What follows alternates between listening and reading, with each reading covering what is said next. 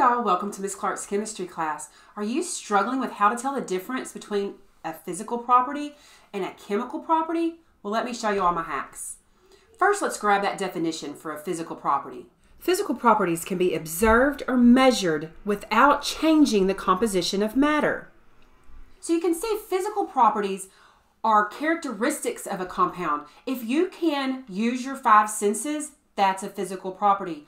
Also, you may have noticed that word measurement in the definition.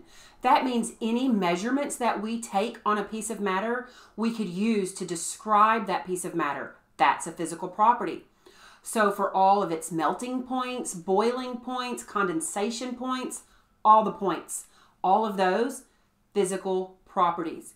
Its ability to dissolve or not to dissolve, physical property. The color, its appearance, is it shiny, is it not shiny? Is it malleable? Can you hammer it into shape? Is it ductile? Can you pull it into a wire?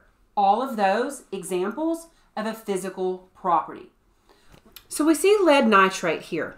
If we were going to discuss some of lead nitrate's physical properties, we could say that it's white. We could measure its mass. We could measure its volume. We could measure its density. We could smell it and see if it had any odor. Don't smell chemicals. We know that's a bad idea.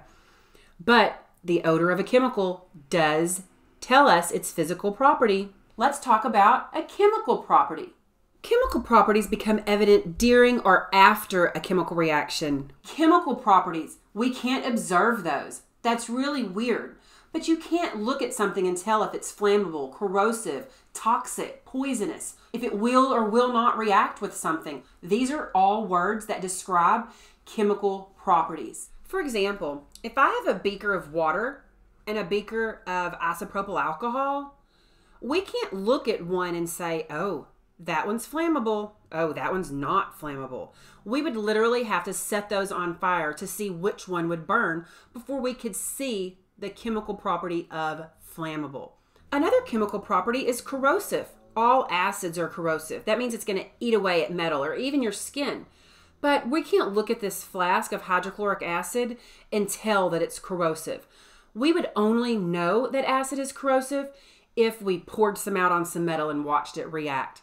Well, I hope now you feel very confident in telling the difference between a physical property and a chemical property. Was this helpful? Press the like button. Also, leave me a comment and tell me what your favorite part of the video was. Don't forget to subscribe. Bye, y'all.